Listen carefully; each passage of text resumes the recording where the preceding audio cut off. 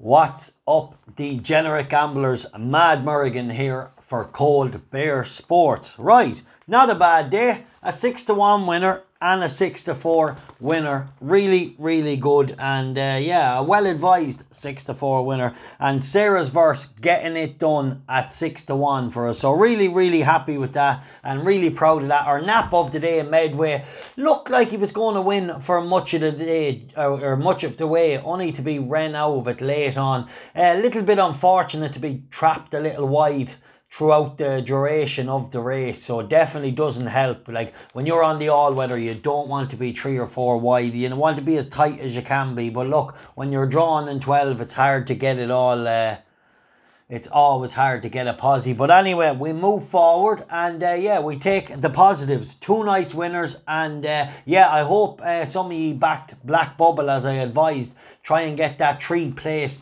or the 3 straight place bet in the first at Worcester. So he was a big price last night, around 14-1. He did go off 4th. So I hope some of you tried for that 3 place straight bet. And yeah, he finished 3rd. So yeah, I know he didn't get the each way, but as advised, the 3 place straight bet he did get. Right. Stay tuned, keep following, more winners to come, please God, as always. So happy, well, very happy with the day overall. A couple of disappointing ones. Our first each way selection in York, really just something completely wrong. Horse absolutely tailed off, but you'll have days like that. And yeah, big York handicaps, always tough. Right, let's focus on the positive tomorrow. Few selections tomorrow. Again, these are just daily selections tomorrow, but I have some good opinions and yeah, a bit of logic behind a few. So always exciting. Plus, I was in touch with the money man. He's selection in the Dante, so I'll give you him in a few minutes as well. Right, 1 second. Let's start tomorrow in the earliest race, I suppose. Right, the 1:15. This is an interesting race in Salisbury. Right, Superior Force, trained by George Boughey, a really shrewd young man, getting his horses to really run well. But what about the man in the saddle, Rossa Ryan? World class. And this is a son of our dad, and yeah, I'm expecting this horse to run well. He cost a pretty penny.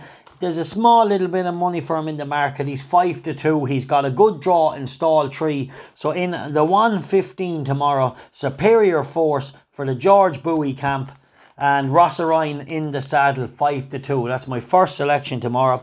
Then we'll move on, I suppose, to the next earliest race, which is the 1:40 in York. Alright, the ground might go a little easy tomorrow. It's good to soft already. I think there's a bit of rain promised. Not a whole lot, but there still is a bit of rain. It could be a little easier and good. This is a sprinter I like. I'm going to give him another chance to prove that he's a good horse. And I think 𝗪𝗏, look, if good to soft should be okay. 𝗪𝗏 for me is a horse that definitely is a son of Bohemian Bounty. Callum Rodriguez in the saddle, and this is a 6-year-old that definitely for me could be still very good. And I'm going to give him another chance each way tomorrow in the 1:40 at York. 𝗪𝗏, 8-1. So definitely a sprinter I want to keep on side still for now. Then let's move on and stick with York, the 2:40. I'm going to tip up Tom Marquand's mount here, Johan. Johan likes a little bit of ease in the ground. He had a really nice comeback in Newbury and in the Spring Mile. And I liked everything about the run. I thought definitely looked like it'll come on from the run. Looked really well before the race, but looked like it would definitely come on for the run. And I think it's definitely a horse. 7 furlongs at York, a little bit of dig in the ground. I think it might be its ideal conditions. Now, Matthew Flinders is in the same race. It's a horse I always liked, but on really good ground. I think Matthew Flinders is a very good horse. Definitely ahead of his mark, and definitely can step up. I know Matthew Flinders is a better horse than this company, but with cutting the ground, I'm prepared to take Johan and give him a big shout at 17-2 each way. Right, let's move on from there to the 3:55 in Salisbury. Right, this is a very interesting runner. Evaluation, what a pedigree this has. By Dubawi out of none other than Estimate. And I really just think stepping up to 1.5 miles, we're about to see hopefully the potential of evaluation. The 355 in Salisbury around the 11-4 mark. Right, then let's move on to the, I think that's it for there. Right, yeah, the 405 in Clonmel. Raven Rule. I give this a big each way shout. 𝗪𝗀𝗀𝗃 in the saddle, a really good rider. We have the stable in good form. So 405 Clonmel, Raven Rule, a big each way shout in the first. I think it could be the first race, the 405 anyway. And then in the 820 at Newmarket, this could be a pretty good horse. Alabama Boy, son of 𝗪𝗏𝗏, 5-2 tomorrow. Could be very smart. Look, 𝗪𝗏𝗏 is having a brilliant time as a sire. This horse definitely looked pretty good in Haydock, and he's gone up 10 pounds. But you know what? He deserved it. He won well. He was dominant. He looked like a really laid back sort. He got a dig in the belly, and next thing he was a few lengths clear. So Alabama Boy in the 820 to be able to handle the hike and prove he's a good horse. Right. Let's leave that there. And the money man got on the phone. He sobered up, dropped me gear up each way tomorrow in the Dante. And that's his selection. He didn't say much about it. He said to me, gear up, 1 point each way selection.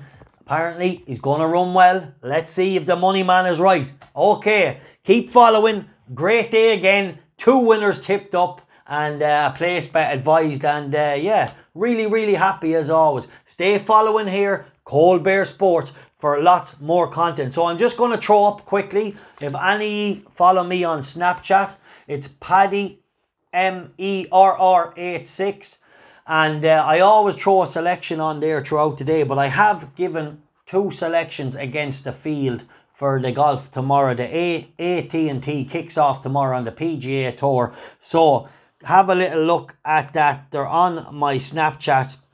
And yeah, have a go.